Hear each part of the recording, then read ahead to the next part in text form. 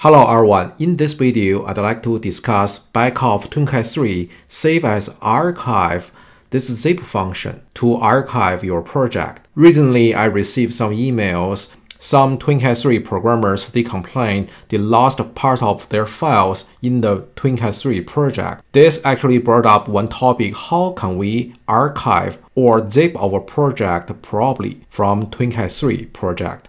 As we know, Beckhoff TwinCAT 3, it has a solution and it has a project. And under the project, you have a PLC project or the safety project, or maybe you also have a C++ project. Each of them, they running as the individual folder or files under the solution folder.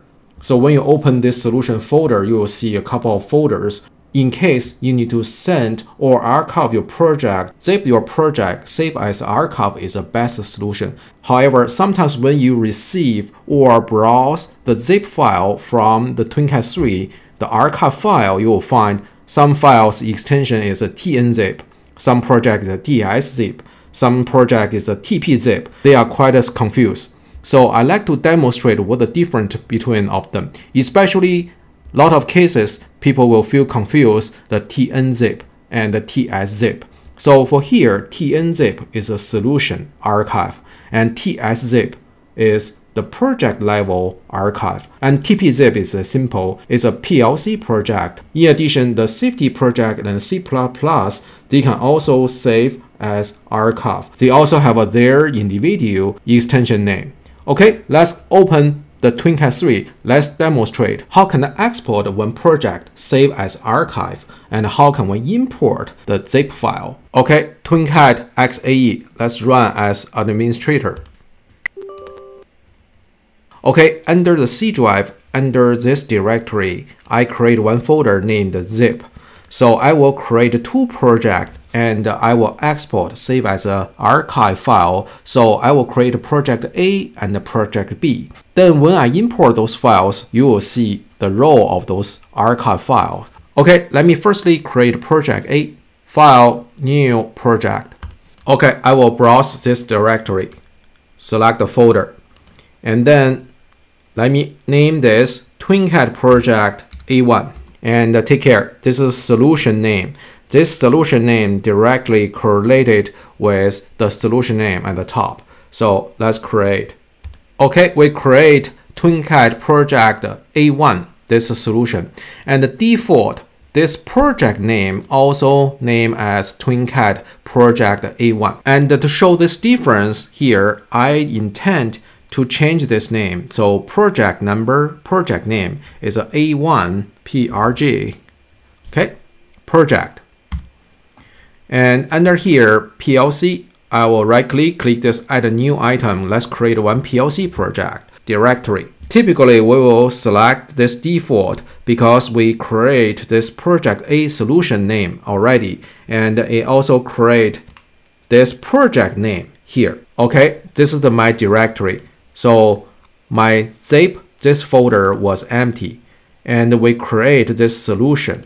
So this solution named A1, it is here. Okay, let's change that PLC A1, standard PLC project. Okay, we create this PLC project, and to demonstrate the files within this folder, I will create one GVL global variable list, and that's it. So under the POU, it is main, and I also create this global variable list. Okay, and let's save and do a quick build. Okay, after the build, let's go to the folder. Let's see, every time when we create one solution project from this TwinCAT 3, and which kind of files locate under this directory. Okay, this is our solution folder name A1. And once we jumped in, we will see this extension as solution, SLN, this is solution name. This is this name here. Okay, so if I change the name here, A1 solution, enter. Okay, save. And let's jump back to this folder here. We will see this solution zip folder will now change. Once this folder is set up, this folder will now change the name. But the file under this folder, the solution name will follow this name. Okay, it will be changed. Okay, and then this folder name, this folder actually, this is a project name. Initially, we set up the project A1. That's why the folder name was A1. Okay, then we jumped in. And from here, we will see this is the project. So it named TSPROG. This is the extension name. And this project name, it is A1 project PRJ. Okay, we'll see here. So that means initially there's one top level folder. This is solution folder. And this is two files correlated with this solution shell. And here, this folder is actually the project name. Okay, and this will be very confused because when we set up a new solution, the default project name and the solution name, they are the same. So you will see the two same folder. So you need to be very clear to understand. So what the difference between these two folders, even though they are the same. So the under the inside one, this inside one, this is actually the project. It is here. So if we open this, and we will see the PLC A1 we set up here, it is PLC A1. And under this PLC A1 folder, and we can look at this GVL file. It is located here. This is GVL file. So the beauty things of this TwinCAT 3 solution, this project folder, you can individually copy paste the files within this project. And now if I create a second project under this solution, so if I add a new project, let's call this project A2 PRJ. A2 PRJ. Okay, look at this. This A1 is actually the solution name here. Okay, so we create this project under this solution folder. So let's click OK. We create this second project under this solution. And we will now create a PLC. But now if we look at this directory, zip, this is the solution folder. And double click, we'll see A2. Now, because we create this solution directly named as a PRJ, this folder initially named as this A2 PRJ here. Okay, under this A2 PRJ, we'll see. And this project extension is TSPRJ. Okay, so here I like to bring this again. So even though we changed this name here, but the folder haven't not changed that yet. So this brings up one topic here is, so when we create a project, you better have a clear concept, which kind of name you better name your solution and how to organize your project. Because once you create your solution and a project, those folder names cannot be easily changed. Basically, if you have to change, you need to unload your project from the solution and then change the directory, change the folder. And after change the folder, you need to import your project back to the solution again. So this is the basic procedure. Okay, this is the project 1, A1 solution. Let's save it. And now I will close this solution and I will create a second solution. And I will name that B1. Close solution.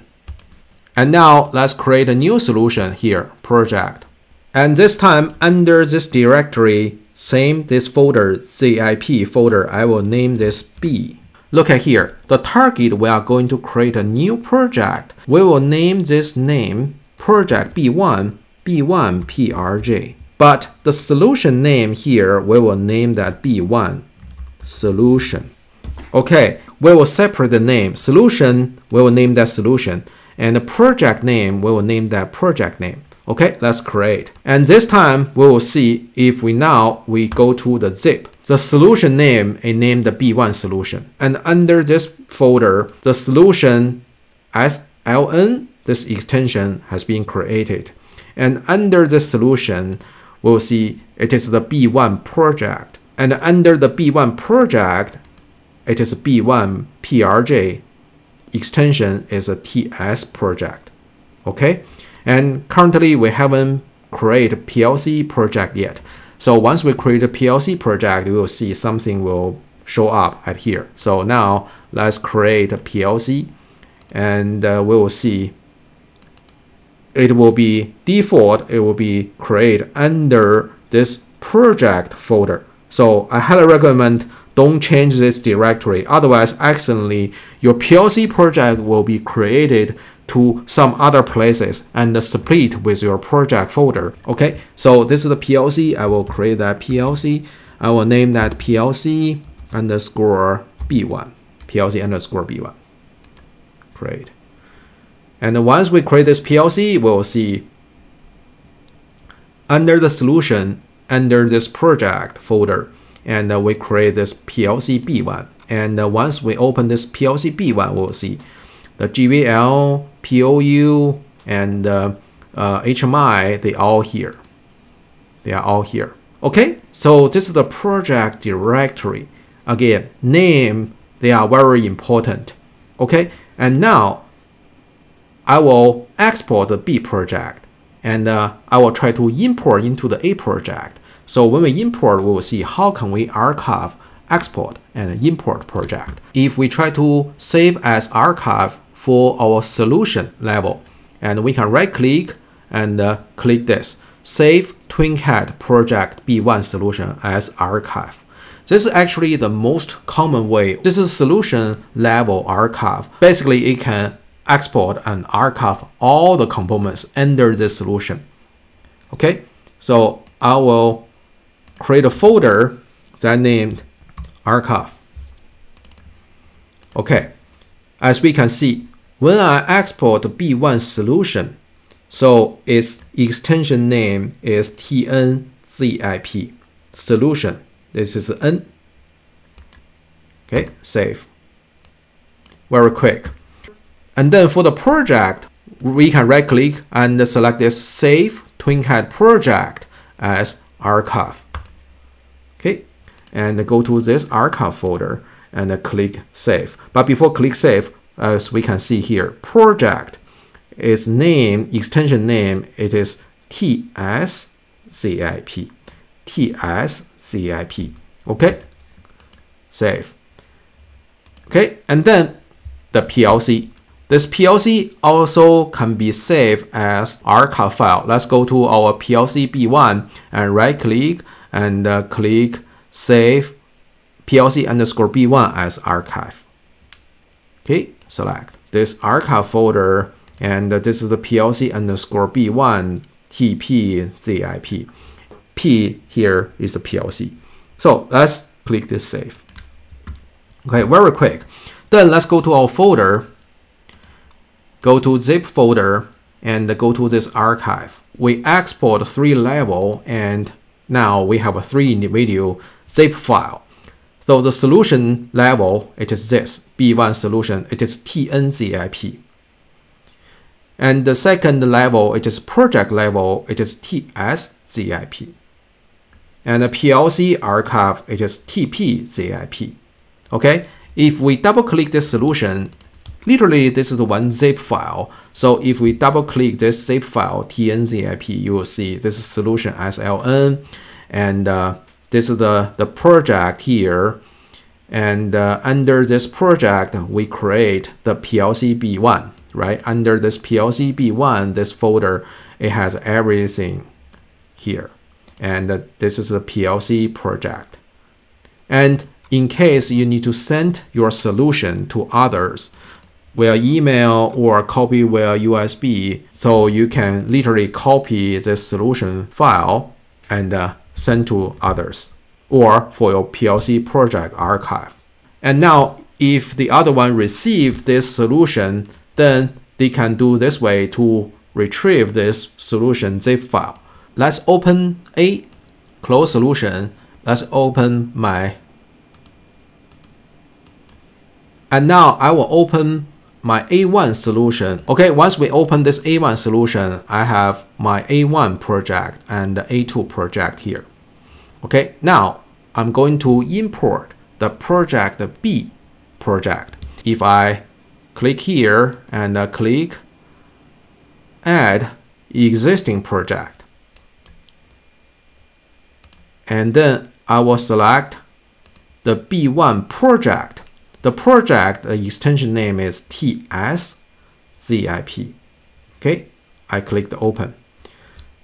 When we open the archive file from others, we need to be very carefully where is a proper place to retrieve your project. And since this A1 solution, it is this folder, okay? And under this solution folder, it has two subfolders, A1 project and A2 project, okay? Again, this A1 project, this folder, haven't changed the name yet, okay? So this is the two folders here. Then when we try to retrieve our B project, we can retrieve this same level. So don't retrieve to a different folder. So once you accidentally retrieve your project into other projects, the subfolder, it will be pretty mess. So this need to be very carefully. Retrieve the project under this solution folder.